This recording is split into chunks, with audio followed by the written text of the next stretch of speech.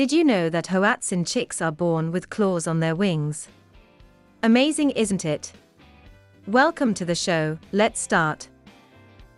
The southern double-collared sunbird, or lesser double-collared sunbird, Cinnyris chalybeus, is a small passerine bird which breeds in southern Africa.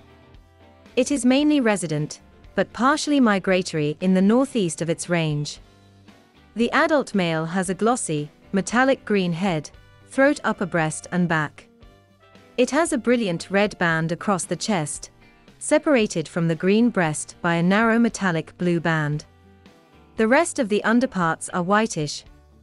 When displaying, yellow feather tufts can be seen on the shoulders. As with other sunbirds, the bill is long and decurved. The bill, legs and feet are black. The eye is dark brown. The male can be distinguished from the similar greater double-collared sunbird by its smaller size, narrower red chest band and shorter bill.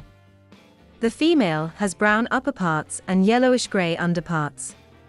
The juvenile resembles the female. The female is grayer below than the female orange-breasted sunbird, and darker below than the female dusky sunbird. It is usually seen singly, or in small groups.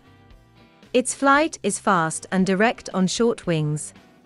It lives mainly on nectar from flowers, but takes some fruit, and especially when feeding young, insects and spiders. It can take nectar by hovering like a hummingbird, but usually perches to feed most of the time. The song is high-pitched jumble of tinkling notes. Now, let's listen to them.